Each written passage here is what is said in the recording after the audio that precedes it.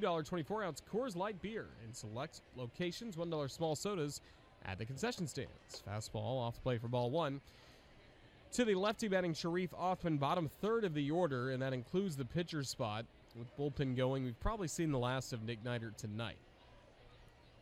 Now the 1-0 pitch from Trevor Clifton. Fouled back to the netting, and it's a ball and a strike. Also, Community First Credit Union 2 for Tuesday. Tickets 2 for 1 in the box office for Community First Credit Union members using their CFCU credit or debit card. 1 ball, 1 strike. Here's the pitch to Sharif Othman. Swing, and that went out of the catcher's glove. Caught a piece of it. It's 1-2.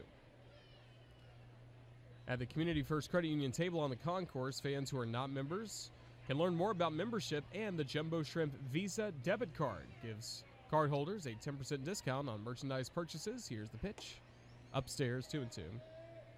A free small fountain drink with any concession stand purchase and $2 off tickets purchased on game day at the box office.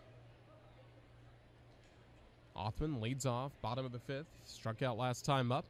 Clifton delivers. Fastball, just low. Don't look like a good pitch. He has struck out 3 in a row.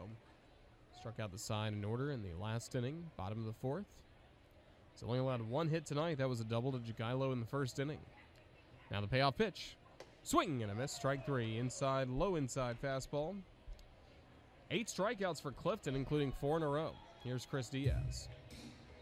Also tomorrow night, the Central Florida Knights are in town to join the University of Central Florida's Charge on Tour at the Seabest Shrimp Deck.